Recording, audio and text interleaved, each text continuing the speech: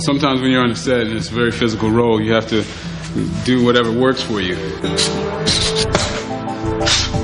You have to find a little private alcove, such as, this here, and just practice your stuff.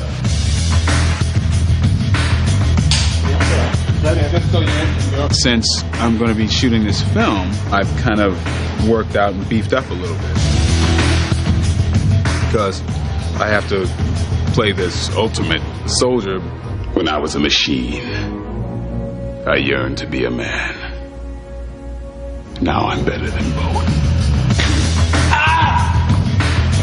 I never really want to do the same exact routine because you always train your body to adapt.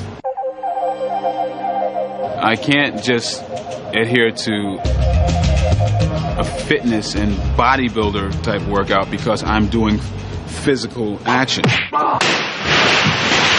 If I were to just do that, I would cramp up. I could go down to very low body fat, but then I'd throw a punch and I would just wince in pain.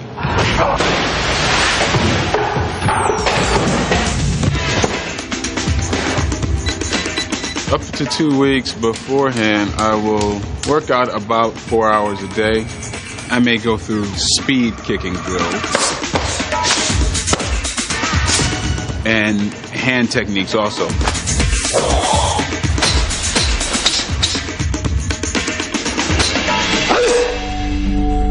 I do that, and I do something called katas, formalized martial arts movements, and I do katas in several disciplines. When you're practicing martial arts, you're practicing to kick someone's head off of their body. A kick like this could tear someone's head off.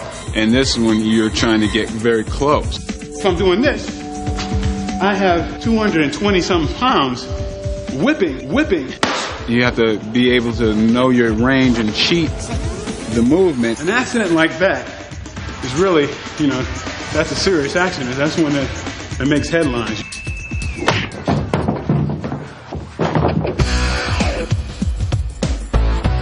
You need to call on energy throughout the day. And that's when nutrition comes in. I'm drinking 3 gallons of water a day, distilled water. My diet is consisted of 70% protein. Protein is all food that had parents. Things that are very salt-free, very sugar-free, and very taste-free. And that basically, makes me fat-free, but very ornery. Rap time, I'm eating 3 pizzas. Well, 4 pizzas. What the hell? I'll do physical training, like gym training, where I'll do a whole upper body circuit, and then the next day I'll do a lower body circuit. I do basic curls, but I only go, on a situation like this, I go lightweight, high reps. You don't want to just get a whole bunch of bulk. It makes it harder for you to control yourself. And I want to keep myself nice and loose so I don't sacrifice speed. Because, the camera will see that. And so would the opponent. And so would you.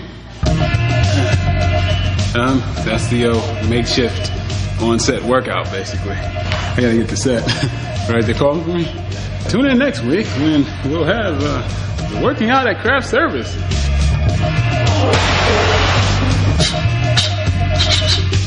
Dangerous.